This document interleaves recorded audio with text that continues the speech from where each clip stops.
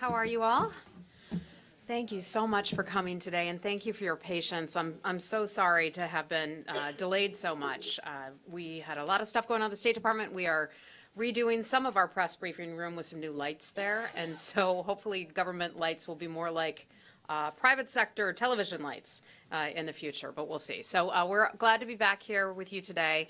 I did a little gaggle with our bullpen, our press at the State Department earlier, so that's what delayed me, so my apologies. A few announcements I'd like to make at the top, so get comfortable because this might take a little bit. First, I'd like to read out part of the Secretary's travel to Europe. This is his 4th day on the trip. He's in Davos today accompanying President Trump as part of the U.S. delegation. As you all know, when the Secretary travels with the President, he pretty much follows the President's schedule. I know the White House put out a schedule of the President's events, so I'm going to have to refer you to the White House for most of the details about the specific schedule today. But I did want to let you know about 2 bilateral meetings that the Secretary conducted in addition to the schedule that he has with the President. Shortly after arriving in Davos, Secretary Tillerson was able to sit down with Nechavand Barzani, the Prime Minister of the Kurdistan Regional Government of Iraq. And then in the evening, the Secretary met separately with Iraqi Prime Minister Haider al-Abadi. I don't have the details of that readout, but if we get them, I'll be sure to pass them on along to you. The Secretary will remain in Davos tonight before he heads to Warsaw tomorrow afternoon. In Poland, he'll meet with senior Polish officials to discuss a range of issues on the strong U.S.-Poland bilateral relationship, including global challenges, regional security, and economic prosperity. On Saturday, the Secretary will lay a wreath at the Warsaw Ghetto Heroes Monument in honor of International Holocaust Remembrance Day. Later Saturday, we expect he will return to Washington after what we see as a very productive trip. In addition to that, I'd like to mention something that was of concern to the United States. We've seen some new troubling media reports that Russia intends to sell Su-30 fighter jets to the Burmese armed forces. The reports, if confirmed, serve as another reminder of Russia's continued efforts to arm militaries that flagrantly violate human rights. While the majority of the world is seeking a peaceful resolution to conflicts in Burma, the Russian Federation is actively taking steps that may lead to greater suffering and instability. It is longstanding U.S. policy not to provide Burma's military with training, weapons, or other military technology. This is a consensus that is shared by the majority of the international community, and that's been in place for decades. During the most recent crisis in Burma's northern Rakhine state, ethnic cleansing and other abuses involving security forces prompted the flight of 680,000 ethnic Rohingya to Bangladesh. That's just since the month of August of 2017. The United States has provided nearly $95 million in humanitarian assistance since the start of the Rakhine State crisis, and many other governments have contributed to that effort as well. Russia could demonstrate its support for peace by providing humanitarian assistance rather than aggravating the situation with weapons sales. While the Russian Federation has said it favors constructive dialogue to resolve the crisis in Burma, the reports of plans to sell advanced military technology, if true, show otherwise. We urge the governments of both Russia and Burma to reconsider a further buildup in arms and fully commit their efforts to finding a peaceful and stable solution to that crisis. Since you're all journalists, I wanted to touch on this issue in particular. We are committed to protecting and promoting the exercise of freedom of expression by advancing and advocating for a free press around the world. We continue to engage governments to address specific cases of abuses against journalists and on laws and practices that unduly restrict freedom of expression. At the United Nations Human Rights Council, the UN General Assembly, the United States sponsors and supports resolutions calling for the promotion and protection of freedom of expression and the safety of journalists, both online and offline. We continue to engage with and support the mandate for the UN Special Rapporteur and freedom of opinion and expression. We are a leading voice in the Organization for Security and Cooperation in Europe, the OSCE, in defense of freedom of expression, both online and offline, and support the OSCE's representative on freedom of the media. In Burma, for example, we have repeatedly raised our concerns at the highest levels of that government with plans to charge 2 Reuters reporters under the Official Secrets Act. We urgently call for their immediate and unconditional release. In China, we have repeatedly called on authorities to unblock U.S. media websites, eliminate restrictions that impede the ability of journalists to practice their profession, and allow all individuals in China to express their views without fear of retribution. In Turkey, we remain seriously concerned about the widespread arrest and pretrial detention of journalists critical of the Turkish government. We urge Turkey to end its state of emergency, respect and ensure freedom of expression, fair trial guarantees, judicial independence, and other human rights and fundamental freedoms, and release those journalists and others who are held arbitrarily under emergency rule. In Pakistan, and this is something new that's taking place now, we are very concerned about the Pakistani Ministry of Interior's decision to close the offices of Radio Free Europe, Radio Free Liberties, Radio Marshal in Islamabad on January 19th. We have conveyed our concerns to the government of Pakistan, and we urge Pakistan to swiftly and unequivocally revoke the closure decision and restore Radio Marshal's operations. The Sudanese government must improve its performance in protecting fundamental freedom of expression. The United States condemns the recent harassment, the arbitrary detention, and attacks on journalists in their country simply for doing their jobs. The negative trends reflect continued actions by governments to stifle dissent and increase government control over free expression in print and online. The United States supports freedom of expression, including for members of freedom of the press, and fundamental to any democracy. We reiterate that the same rights of individuals have offline must also be protected online, in particular freedom of expression. Thank you for allowing me to do that. I'm proud of the work that all of you do. One more thing I'd like to mention, and that is a private partnership that the United States government has with between USAID, one of our sister agencies, and also the company MasterCard. Yesterday, the United States Agency for International Development, USAID, the administrator, Mark Green, and MasterCard Executive Vice President of Public-Private Partnerships, Tara Nathan, co-chaired the launch of the Smart Communities Coalition at the World Economic Forum in Davos. It's a new coalition that will address technology challenges that refugees and host communities face and increase their internet connectivity, digital payment capabilities, and energy access within refugee settlements. Power Africa, that is a U.S. government-led initiative coordinated by USAID, will spearhead efforts to provide energy access to refugees in a more cost-efficient manner, and USAID's Global Development Lab and other partners will increase internet and mobile connectivity. I'd be happy to connect any of you who are interested in that with some of my USAID colleagues who will be able to provide greater detail on that, but we're proud of that partnership. And with that, I'd be happy to take your questions. And we're going to go by region again today. That just makes it all go a lot more smoothly. If I can very quickly remind everyone, please wait for a microphone, and then please do identify yourself by name and outlet. The gray shirt. Thank you. Hi, sir. Where would you like to start today? Philippe Joly with Le Figaro of France. I have two questions, if I may. One on Syria. Is it the case that the United States sees the Euphrates River as a red line not to be crossed by Turkey? Secondly, on the peace process in the Middle East. Okay, let me get to your first question first. I'll come back to you for the second question because I'd like to break it down by region. That's typically how we... It's not far. Typically how we handle things, okay? So in terms of the Euphrates River, the vast majority of our engagement in Syria has been in areas where ISIS is extremely prevalent, and that would be east of the Euphrates River. That is where the United States and coalition partners are working in conjunction with the Syrian Democratic Forces.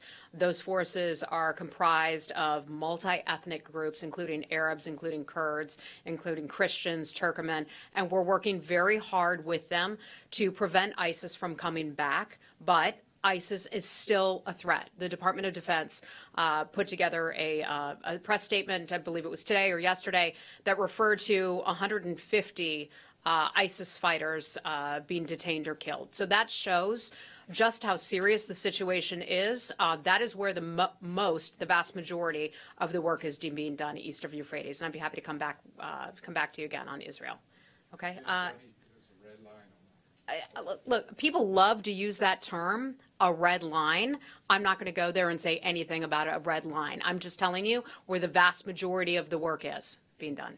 And we are there, and let me remind you, we are there, the United States, along with the coalition. We are there to defeat ISIS. We are there to fight ISIS and to prevent ISIS from coming back once it is defeated. Okay, Staying with Syria. Thank you, Heather. I have two questions.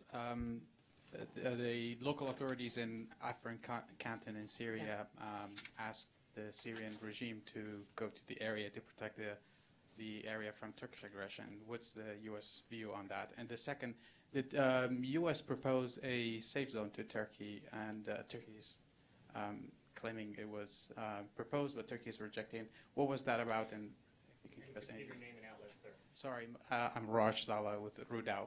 Right. The United States has had a lot of conversations recently with the Turkish government. As you know, the president had a phone call yesterday with President Erdogan. Secretary Tillerson was on that call. The White House provided a readout of that call, and it was a very firm and I would say a stern call because we're extremely concerned about the situation in Afrin. We believe that everyone should keep their the focus on ISIS and not get distracted by other things. That being said, we understand and we share Turkey's concerns about the PKK. The United States, likewise, considers the PKK to be a terror organization. Turkey is an important NATO ally and partner.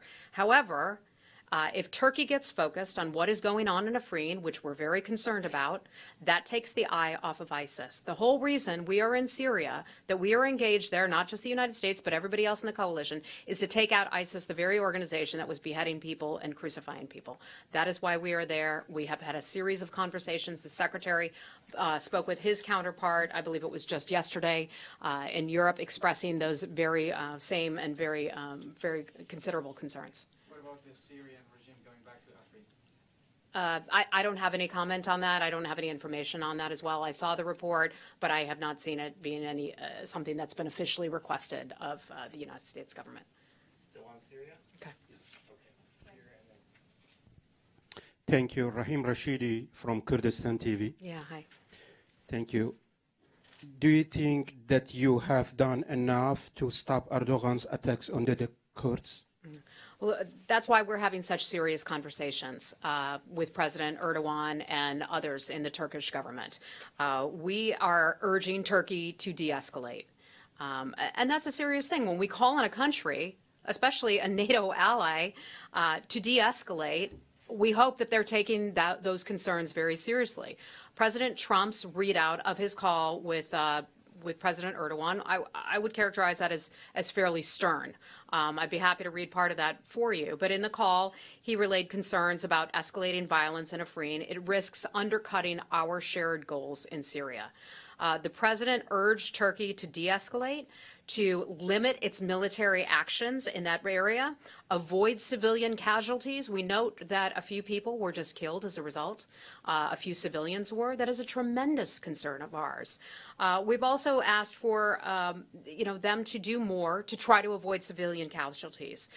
Increases in displaced people and refugees. We said that people now have to flee an area that was previously considered pretty stable. I mean, what a shame that is. Think about all that this country has been through, and now we're looking at another disruption in northwestern Syria because Turkey is taking its eye off the ball, ISIS, and going after the PKK at this time. Again, I mentioned we share our concerns, but we want stability in Syria, and we would eventually like to be able to have a political resolution and have people be able to come back home. So we're not just there yet. In addition, I'd like to mention the president also urged Turkey to exercise caution and avoid any actions that might risk conflict between Turkish and American forces. That is obviously an enormous concern for ours. The president reiterated that both nations must focus all parties and on the shared goal of achieving the lasting defeat of ISIS. Okay. Thank you. Go to New York if you're on Syria.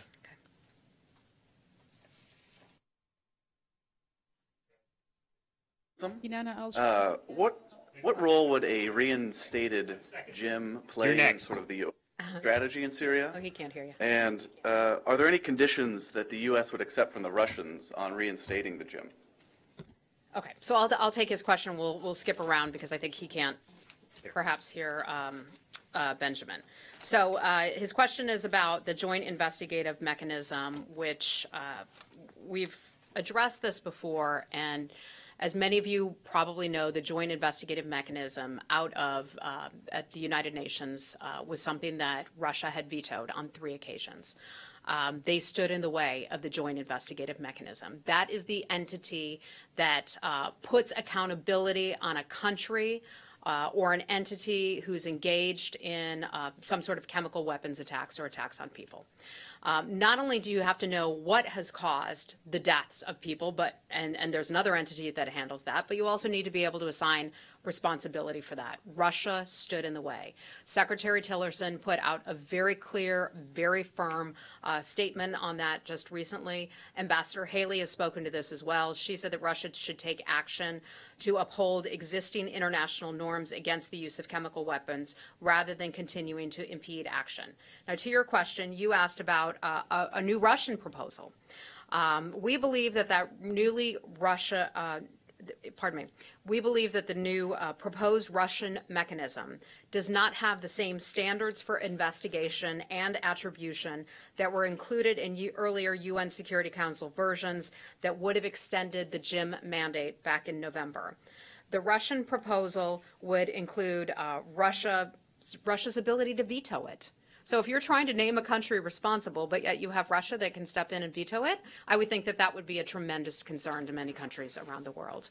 It would have the ability to take away the independent authority of the JIM, making attribution determinations the responsible of the UN Security Council, which obviously, as I just mentioned, Russia or other countries could veto that. So if Russia truly cares about holding parties accountable for using chemical weapons, it should not have vetoed the 3 occasions UN Security Council resolutions to extend the JIM mandate or the UN Security Council resolution to establish a sanctions regime to designate those responsible for chemical weapons use in Syria. We also note the timing that Russia brought this up earlier this week. That is the same time that the Secretary and many other countries were announcing the French-led partnership on this very same issue. So I think what they were attempting to do is try to distract attention from the good work that was being done with many countries on the issue of weapons. Kinana Al-Sharif, Orient News Channel. My question is, will the United States support Moscow's bid for Sochi's success whether a large slice of Syrian refuse it? I'm sorry, you're asking about Sochi? Yes. Okay, Sochi. okay. So I'm sorry, I thought you were referring to something else. Support it. Will we support Sochi talks? Yeah. So regarding Syria, we support the Geneva talks.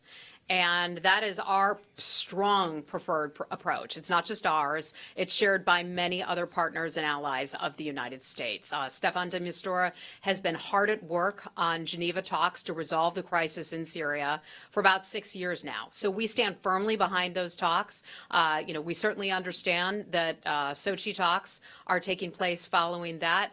We believe that the Sochi talks may be a one-time deal. Maybe something will come out of it, but we stand firmly behind the Geneva talks, which, by the way, ironically, are being held in Vienna. So maybe we call them Vienna talks. Still on Syria. Okay, sir in the blue jacket. Hello, this is Edis Tianzhan from TRT World. Hi. So I'm curious, you said, you showed tremendous concern for the civilian lives lost across the border in Syria, and you said that Turkey's being distracted. But in the past couple of days, there are several reports about, people in southeastern villages and towns in Turkey being distracted by rockets and mortars that are fired by the YPG and potentially by some of the weapons that have been provided by the United States. I'm just wondering how much of tremendous concern do you show towards the attacks coming from YPG to a NATO ally? I think I was clear about that we regard the PKK as a terror group, and we share Turkey's concerns and as a NATO partner, as a NATO ally. So we understand their concerns, but let's keep the eye on the ball of defeating ISIS and not get distracted by other things. So in terms of weapons, the United States has provided weapons to the Syrian Democratic Forces for use in Raqqa, in Raqqa, Syria, to retake Raqqa from ISIS, and they've been successful in doing so. Those weapons were mission specific. We are not providing anything to any other groups in the area. I want to be clear about that. But anything beyond that, I'd have to refer you to the Department of Defense. Are you looking into some of these attacks at all to check whether those weapons you've provided, the United States has provided, is being used by YPG? Look, that is something that our Department of Defense is involved with, so I don't have any additional detail to provide you about weapons use. Okay, we'll take one more on Syria. Sir. Gentleman in there. Sorry. On President Trump and Sir, can you give your name and your outlet, please? Voice of America Turkish Service, Hi. Mehmet Toroğlu. On President Trump and President Erdogan call yesterday, there were deep differences between the White House readout and the accounts given by the Turkish officials. On many of the things in the White House readout, Turks gave a different version. Can you comment on this? Yeah, it doesn't surprise me. I think the president was clear. I think the president was tough with President Erdogan. Secretary Tillerson has been as well, because we are tremendously concerned about the escalation of violence and what that could mean for Syria. So we stand by, and when I say we, at this point, I can say on behalf of the State Department and also the White House, we stand by that statement. We stand by the readout and the contents of that call. Okay, why don't we switch topics? Okay, let's do from Poland first, and then we'll come back. Thank you, Heather. Marcin Wrona, TVN Poland. You mentioned the Secretary's visit to Poland, which starts tomorrow, and you talked what's on the agenda. I wanted to ask you about the general message that the Secretary is coming with to Poland, and then that he wants to deliver to the Polish officials. But I also understand that he will deliver some kind of remarks on Saturday. So also, what's the message going? Sure. And let me go over a little bit of the schedule with you. I have some of that, so I can provide some of that information if I can find it in this monster-sized book here. Oops. Pardon me. Okay.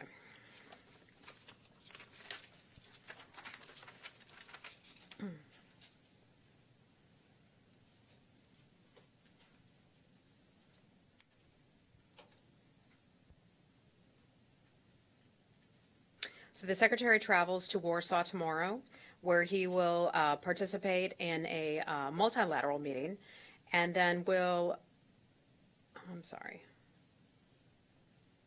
meet with our ambassador there. He'll meet with the President of Poland as well, and I can go over this with you one-on-one if you like. He'll also meet with the Polish Prime Minister and the Foreign Minister, where they will later do a press availability. There will be a wreath-laying remarks at the Warsaw Ghetto Heroes Monument, and then the Secretary will hold a regional chiefs of mission meeting in Warsaw and meet with some of our mission personnel at our embassy in Warsaw. Our relationship with Poland is very important to the United States. It's one of our closest NATO allies. We have so many areas where we work together and where we are in close agreement. The purpose of the Secretary's trip is really to underscore the importance and the deep alliance and friendship that we share with Poland and the Polish people, especially as one of our closest NATO allies. The President has said that Poland is one of the most committed members of the NATO alliance, and we want to use the trip as an opportunity to strengthen that strategic partnership that we have with the country. The Secretary will be speaking about issues closely tied to NATO, also bilateral issues. We'll work on strengthening cooperation in all of these areas in ways that improve the safety and security of the American people, and we're looking forward to that. We also do a lot of energy exchanges, if you will, with Poland, and so we look forward to having greater discussions with them. All right, staying in Europe for now. Other questions for Europe? In the far back? In the back. Yes. Hi, my name is Nikki Kazimova, and I want to stay somewhat in Russia's neighborhood in Eastern Europe. My questions are related to Azerbaijan. So tomorrow, Russian Army Chief of Staff and NATO commander will be meeting in Baku. And do you know anything? Can you share any details on what subjects they'll be discussing? Another question is in its recently updated travel advisory, State Department included Azerbaijan in the category 2, citing threat of terrorism, which surprised many in Baku. And do you have, again, any information on the specific reasons for this classification? And the last questions. Can we limit that for right now? Is 2 enough? Just very briefly. I'm going to have to get back with you on the meeting that you asked about in Azerbaijan and also the travel advisory. I don't have all that specific information, but regarding the travel advisory, you can find more information on our website about Azerbaijan or any other country around the world by going on our state.gov website. And also the U.S. co-chair of the Minsk group took part in the recent meeting between foreign ministers of Azerbaijan and Armenia in Krakow, Poland. And also they'll be traveling to the region in early February. Again, You're referring to Ambassador Kurt Volker? No, I'm referring to the Minsk group on the peace talks on Nagorno-Karabakh. Okay. And again, if there's any feedback on whether the U.S. co-chair considers those peace talks, the last round, successful or not. I'm sorry, I don't have anything for you on that, but I'd be happy to get you an answer later. Okay, my apologies.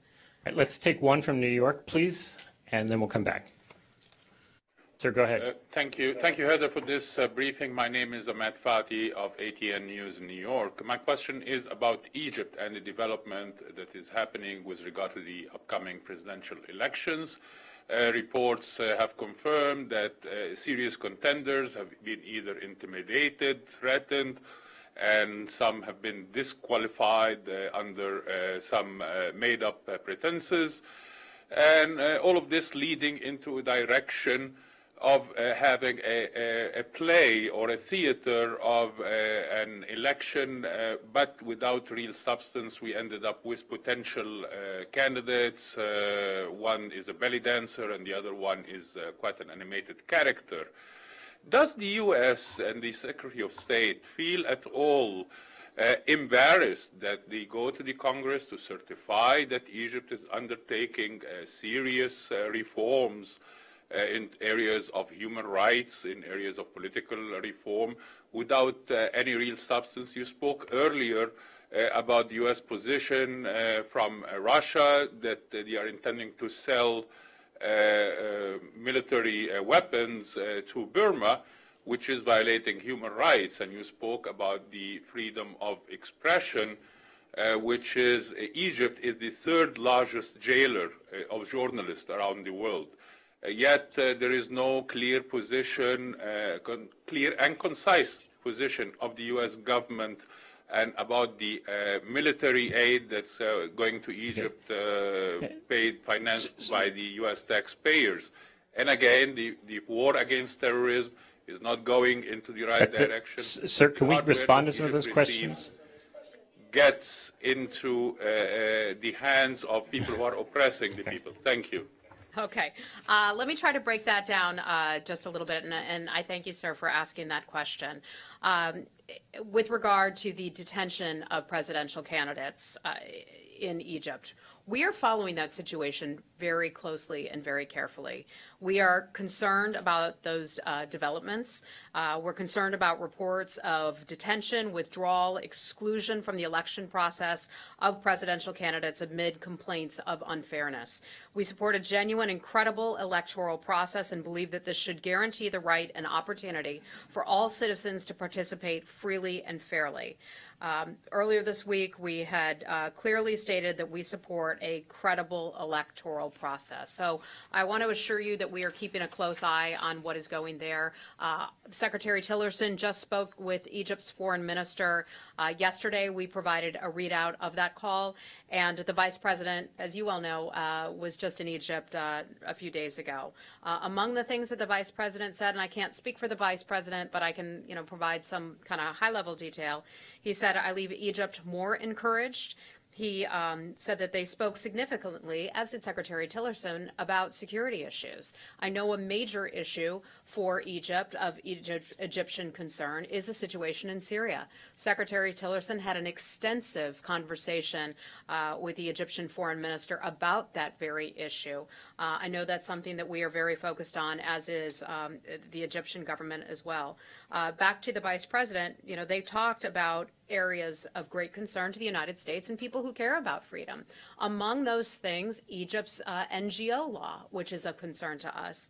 He also spoke about religious freedoms, as we've seen attacks, that horrific attack on the mosque that took place late last year.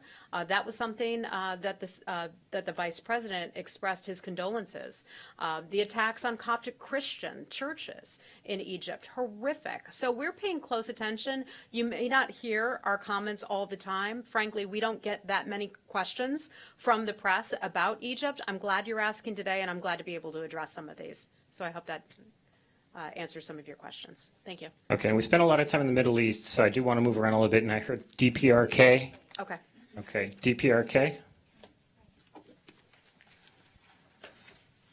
Hi, Heather. Chen Liu from China Xinhua News Agency. And since the start of this new year, we've seen some positive momentum going on the Korean Peninsula. The high-level talks between the DPRK and South Korea, and the DPRK's delegation to the Winter Olympic Games. So they are just seeing that it's kind of a window opportunity for all the parties concerned to sit down and have a serious political talk. So China has already just proposed to restart the six-party talks. So I'm just wondering that what is the response from the U.S. side? I think we're not there yet. The United States' position has not changed on the matter of North Korea. We want a denuclearized Korean peninsula. That is our goal for North Korea, and we keep pushing ahead with that goal with many other countries from all around the world. We are willing to have talks with the North Korean regime, but the time is not right now. Not right now. They know what they need to do. They need to be serious about denuclearization, and we are not seeing that they're serious about denuclearization. In terms of the Republic of Korea and also North Korea having conversations about the Olympics, we certainly would support those kinds of contacts and conversations. We think it's good to have conversations and be able to pick up the phone and have a conversation with your neighbor. So that we support, and we look forward to having a terrific Olympics in Seoul, or in Korea. Can we get a few Let's more just try to move around a little bit. in the far back red blouse, please. Hi, Heather. Haya Lee with South Korea's Yonhap News Agency.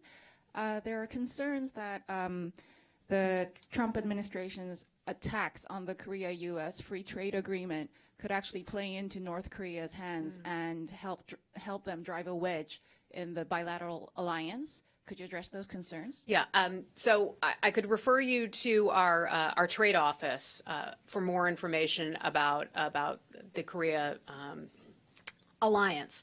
But what I can say overall is that we have a very strong alliance partnership and friendship with Korea. That will not change. I can't imagine that anything with regard to change is going to deteriorate or lessen our bond with the Republic of Korea. Like one more on DPRK, sir. Oh, Oren, we'll have to talk later. We were trying to keep this limited to foreign press.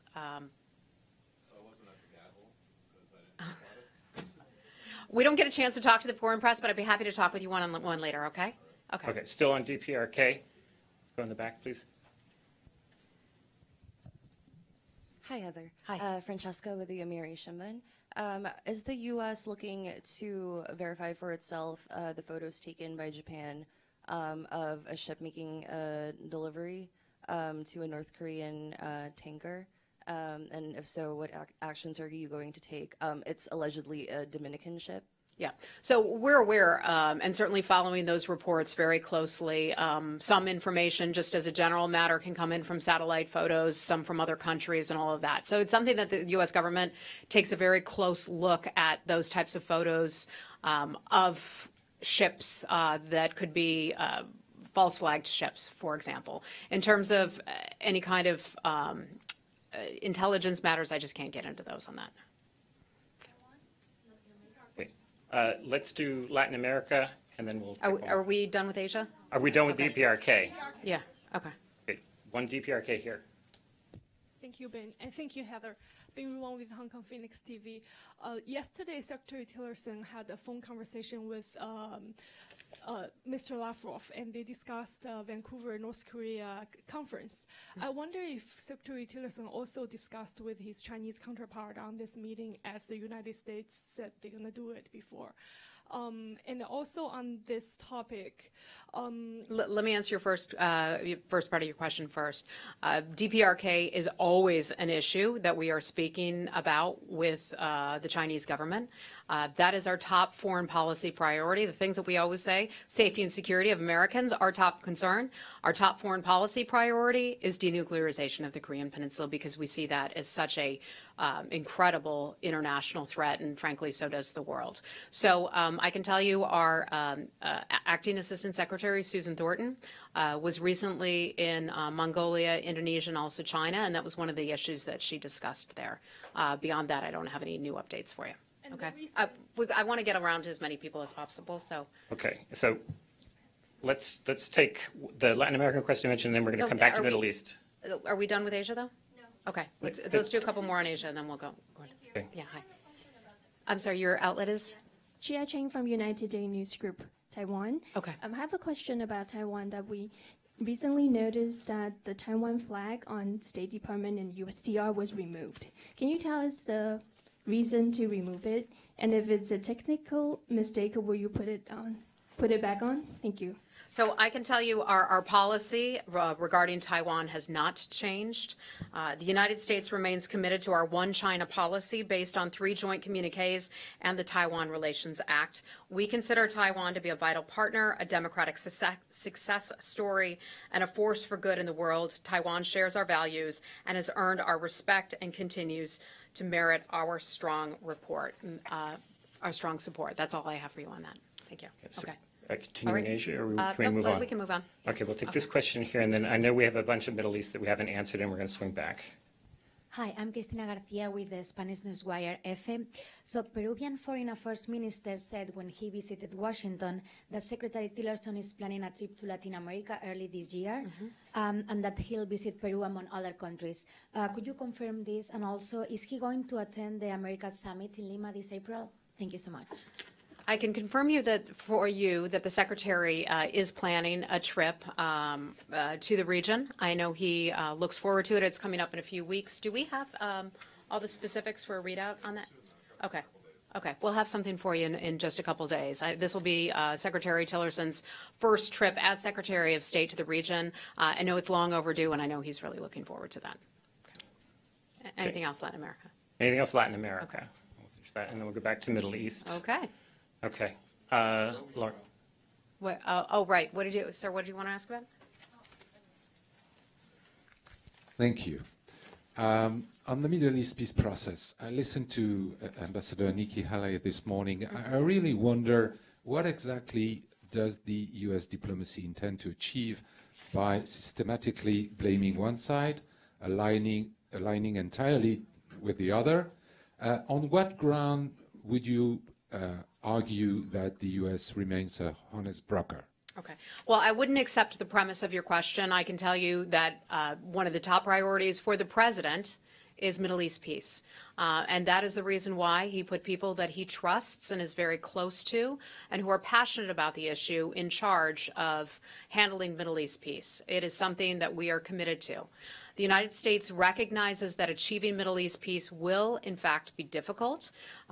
We have gone decades and decades without seeing Middle East peace work thus far.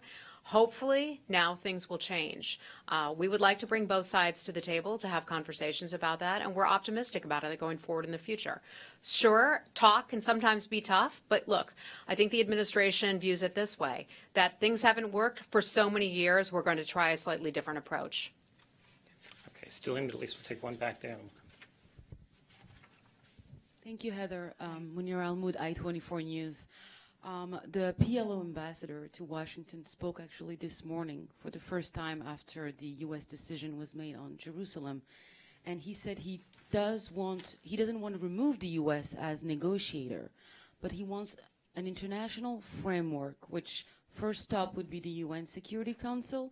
I'm just wondering if the State Department has any reaction to this. Yeah, I'm not aware of his comments, so I would hesitate to comment on that without having seen them myself and having our experts take the opportunity to review them. So, Laura. Laura Milroy, Kurdistan. Wait, for the mic, please. Laura Milroy, Kurdistan 24. I wonder if you're confident that Turkey has gotten your message. The Turkish Deputy Prime Minister said today that those, talking about the United States, those who support the terrorist organization will become a target in this battle, and the U.S. needs to review its soldiers and elements giving support to terrorists. What is your response to that, and do you still have a continuing concern about a possible conflict around Manbij between U.S. and Turkish troops? Well, I think that's exactly why the President and the Secretary urges Turkey to de-escalate and make sure that they're not coming into contact with U.S. and other coalition forces. I think the Secretary and the President have been very clear with President Erdogan and with the Secretary's counterpart about that matter. And do you have any specific response to that statement, threatening U.S. troops? Look, a lot of countries will say outrageous things. Leaders will say outrageous things. I'm not going to comment on every comment by a world leader. Okay. Still in Middle East. Okay. Middle East? Okay, we're done with the Middle East. Okay. Okay, go right ahead.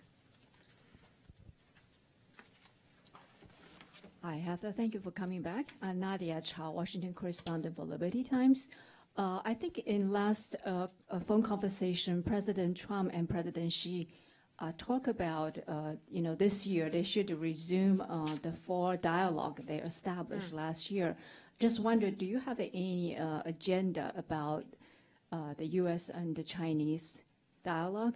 Besides DPRK, are there anything else to talk about? Well, this past year, or 2017, I should say, we had the strategic dialogue, which was started at Mar-a-Lago in March or April of last year. And that was one of the president's, I believe it was, this predates my time at the State Department, but I believe that was the president's first real formal sit down with another world leader. I think that shows the importance of our relationship with the Chinese government. I don't know if we have another one planned for this year, but I know we view last year's strategic dialogue as having been successful. We talked about a range of issues. The last one, I believe, was about strongly about our people-to-people and cultural ties with the Chinese. So there were different issues. There was the security dialogue as well that was held, I think, a month or 2 prior to that. And so we cover a range of topics. I just don't have any meetings or schedules to provide you right now. Okay, I think we have time for one more, and let's stay with China then. Okay. Okay. China. Wait, you already got a question. Yes, on China. Okay. Just on Tuesday, Chinese ambassador to United States, Cui Tiankai, just said in an interview that he characterized the current China-U.S. relations like the partner, and saying that maybe the 2 countries will never run out of problems or questions, but the relationships will still going on, just in the process of this problem solving. So I'm just wondering that how would you characterize the current bilateral relations? And yeah, that's it. Look, China is obviously an important regional and world power. We work closely with China on issues related to North Korea, on issues related to trade, and many other issues as well. It's an important relationship. It's a broad relationship. We don't seek an adversarial relationship with China. We simply identify actions China has taken that we view as undermining rules-based order that has been fundamental to the success of the overall Indo-Pacific region, as well as China's own economic development. So our relationship with China hasn't changed. It's a broad relationship, but similar to other countries, when we have areas of disagreement, we will have conversations, and we will have frank and firm conversations, but we also have areas of cooperation. As it pertains to the DPRK, one of the top issues that we discuss with China, we always say, China can do more. We expect China to do more. I think that's it for time. Oh, yes, some information for you on a strategic dialogue that we are holding here in Washington next week, which was just announced right before I came over here. The U.S. is hosting a U.S.-Qatar strategic dialogue next week. I'm happy to announce that we will hold that at the State Department on Tuesday, January the 30th. Secretary Tillerson and Secretary Mattis will co-chair the opening session of the dialogue jointly with their Qatari counterparts. We're pleased to be hosting the senior Qatari officials at an event that reaffirms our close ties and our commitment to cultivating a strategic relationship with the state of Qatar. They are a strategic partner, and we will use the dialogue to deepen our collaboration with Qatar. We look forward to discussing many important areas of cooperation between our countries, including trade and investment, defense, security and law enforcement, counterterrorism, and also aviation. We'll also focus on the critical regional issues on defeating ISIS, the Gulf dispute, which is still ongoing, Syria, Iran, Iraq, and Afghanistan. And that is probably time. Okay. Yeah, We're at time. Thank you very much. I'm sorry we couldn't get around to everyone. I'll see you at the State Department another time. All right. And if any American journalists have any questions, you can come on up. But this is a foreign press center, so we are trying to cater to foreign press today.